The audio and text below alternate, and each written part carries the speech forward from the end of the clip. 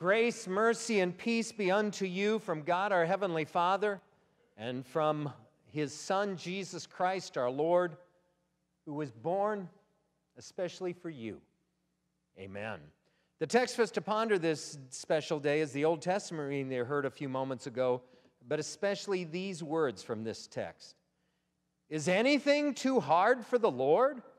At the appointed time I will return to you about this time next year, and Sarah will have a son. This is the word of God. Today I'm going to do something kind of risky. I'm going to be open with you. I'm going to tell you about a mistaken judgment I had last year. Now, you may have heard that last summer, after our congregation and Lutheran Indian Ministries had put on our 5th annual teen Bible camp up in Alaska, that Lutheran Indian Ministries decided that they were no longer going to be doing any sort of short-term mission efforts in Alaska. And that meant they were no longer going to co-sponsor the teen Bible camp with St. John's. Now, I have to tell you, that was devastating news to us. We had been building up and developing that teen Bible camp for 5 years, and we were really excited about what it was turning into and about all the teens we were able to help grow in their faith. And that year, we had a record 12 teens that were baptized at camp.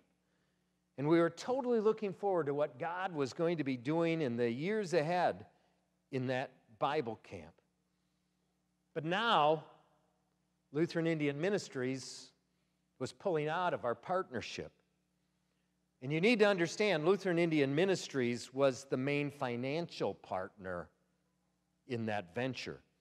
Now, we provided most of the volunteers. We kind of did the programming, came up with the plan for what we were going to do.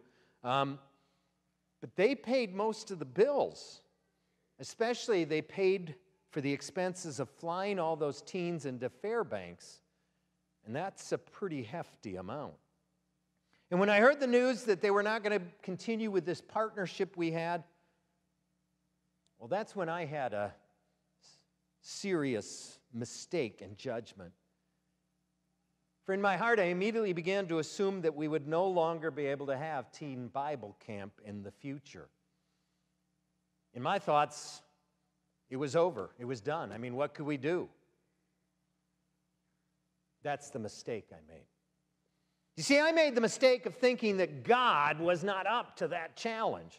I made the mistake of thinking that this was too big a problem for God to be able to take care of. See, I made God way too small. You see, the God I was believing right then was not the triune God of the Bible, the God who could create all that exists in 6 days, the God who could raise the dead and calm the storm and heal the sick and give sight to the blind and so much more. No, the God I was worshiping at that moment could not do any of those things. See, I made God way too small.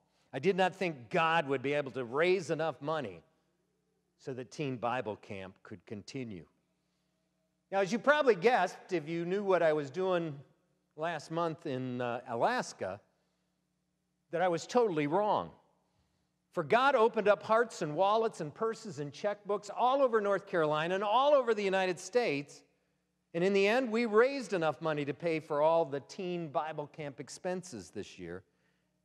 In fact, we raised a little more money than we actually spent, and already now have the start of saving up for Teen Bible Camp 2020. So God was, in fact, able to handle that problem that I thought was too big for Him. He had no problem at all providing the funds that we needed for a Teen Bible Camp to continue. God was a whole lot bigger and stronger than I had believed. He was able, and He provided. You see, that's the kind of awesome God we have. Well, in our text, Sarah made the same sort of mistake that I did. For in her thinking, in her thoughts, she made God way too small too. A little background, though. When God called Abraham to leave his family and his home country and travel to a land he would show him, God specifically promised that Abraham would have an offspring with Sarah. And through that offspring, Abraham would become the father of many nations, and that through one of his future descendants, all the world would be blessed. And when Abraham and Sarah heard these beautiful promises of God, they believed them, and they rejoiced in the goodness of God. Now, this promise was made when Abraham was already 75 years old, but still, with God being their God, they believed he could keep that promise. But then nothing happened. For year after year, nothing happened. For decade after decade, nothing happened at all. Sarah did not become pregnant. They did not have a child. Nothing happened at all. Now, during those long years of waiting, it happened that Abraham and Sarah began to give up on God to keep his promise. They thought God was not going to be able to keep his promise and provide them with a son, so then they took matters into their own hands and had Abraham sleep with one of Sarah's servant girls. And so Abraham, when he was 86 years old, had a son, but not a son with Sarah, and God made it clear that this was not the child of the promise. So they still needed to wait for God to keep his promise. And for 13 more years, Abraham and Sarah waited. They continued waiting and waiting and waiting, and nothing happened. Until we reach our text, when Abraham is 99 years old and Sarah was nearly that old. Sarah's body was now way past the age of childbearing. She had gone through menopause, and Abraham's body had aged too. They certainly could not imagine that they would ever be able to have a son together. And that's when the three special visitors in our text came to visit Abraham and Sarah. Now, our text makes it clear that two of these special visitors were angels, but it also makes it clear that one of those special visitors was the Lord himself, the pre-incarnate Son of God. One of those three special visitors was our Savior Jesus. And when Jesus spoke to Abraham, he had good news for him. For in less than a year, Sarah would give birth to a son. God was going to keep his promise. Now, this conversation was taking place just outside of Sarah's and Abraham's tent. And Sarah was just inside the tent listening.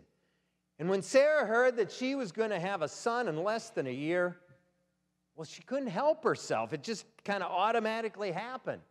And she laughed. She laughed because that's funny. I mean, she couldn't have a child. She had gone through the change. She was no longer able to have a child.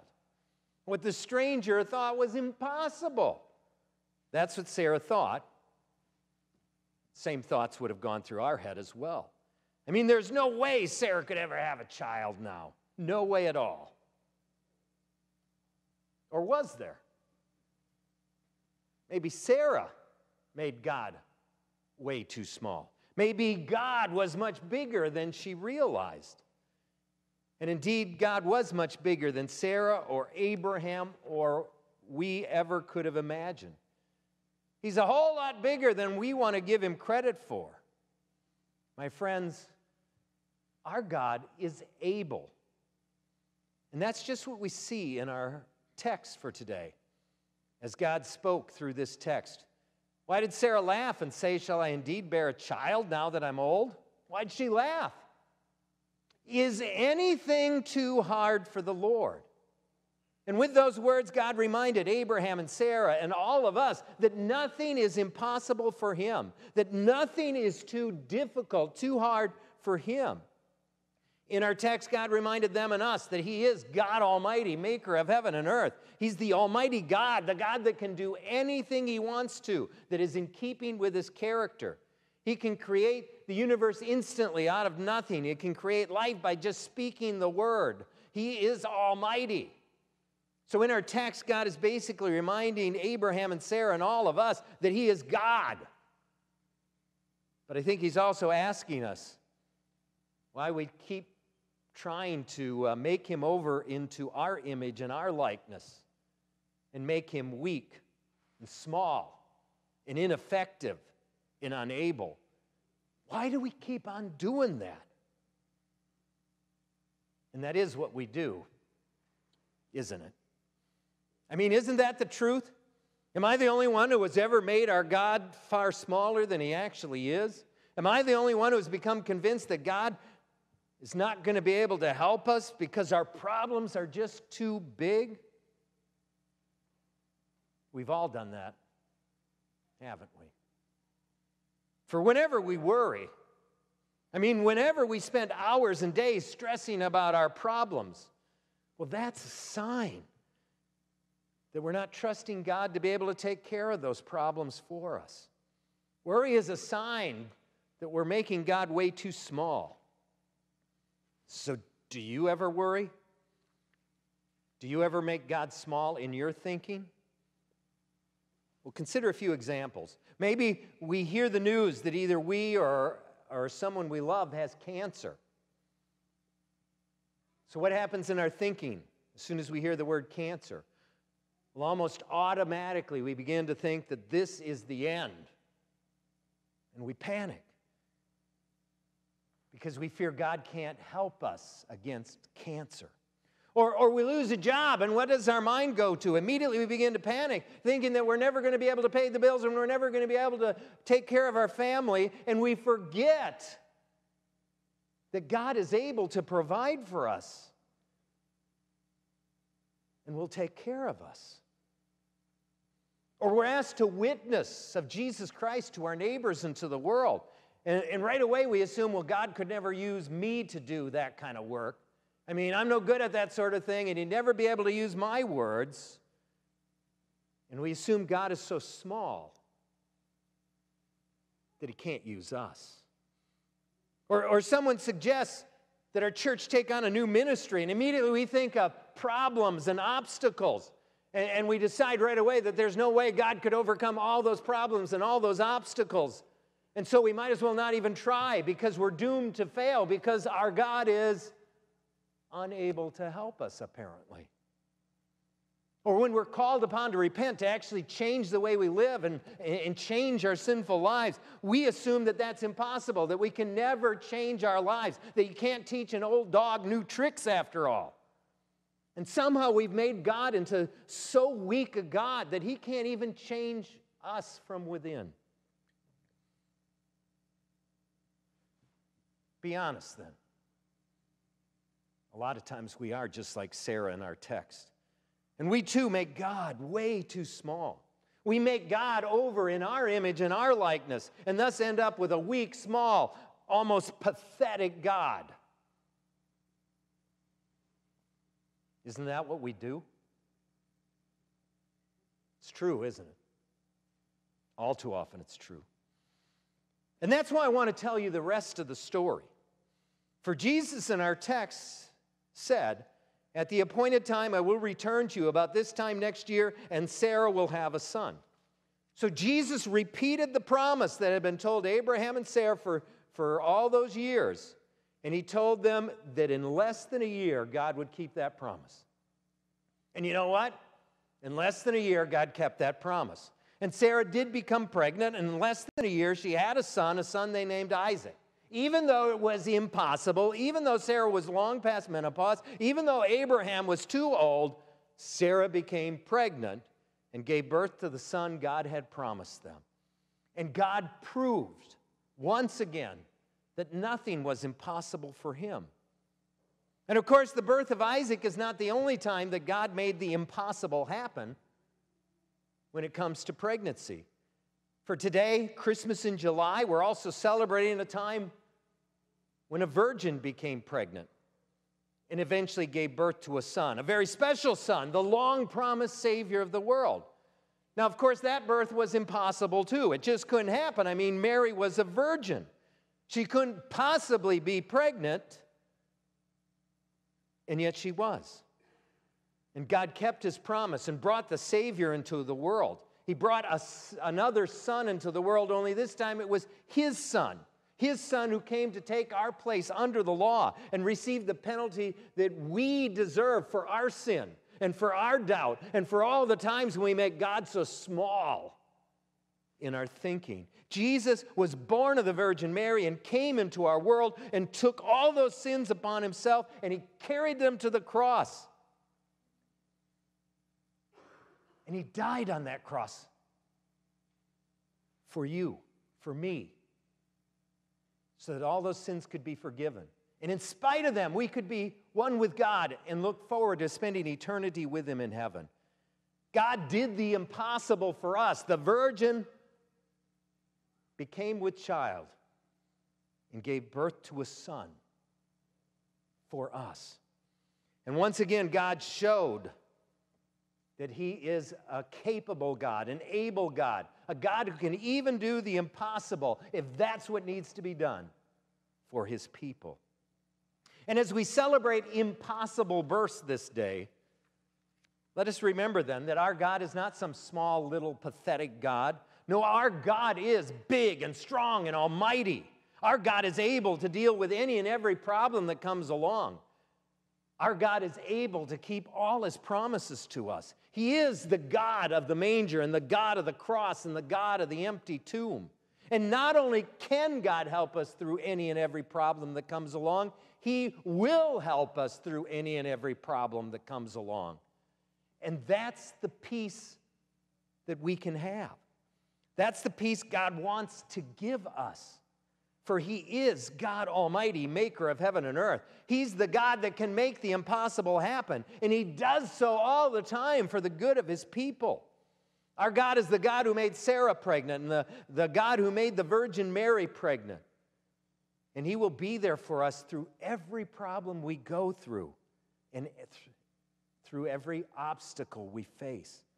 So we don't have to cower in fear. We don't have to have long sleepless nights filled with worry. We don't have to let doubts keep us from living and loving and trying. For our God is able. Our God is almighty. Our God truly is big and strong. So let's trust him. Let's trust in him to keep his promises to us. Let's trust in him to get us through the problems and the challenges. Let's trust in him to use us even for the work of his kingdom. Let's not limit him any longer. Let's not make him small any longer. My friends, just let God be God, for he is the God who is able. And as our text says, nothing is too hard for him. In Christ's name, amen.